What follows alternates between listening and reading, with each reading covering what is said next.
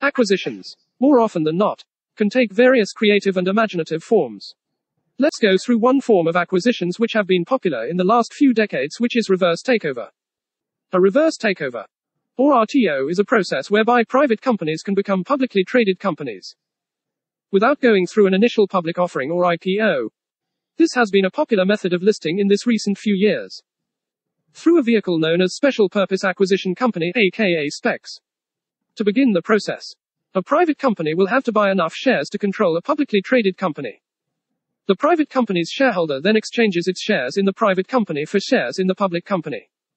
At this point, the private company has effectively become a publicly traded company. An RTO is also sometimes referred to as a reverse merger or a reverse IPO. So, why take RTO route instead of going for direct listing?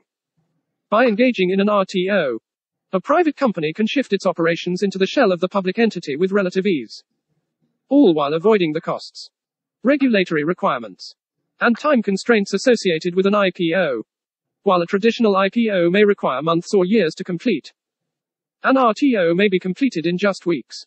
While not a requirement of an RTO, the name of the publicly traded company involved is often changed as part of the process. For example, the computer company Dell completed a reverse takeover of VMware tracking stock in December 2018 and returned to being a publicly traded company. It also changed its name to Dell Technologies.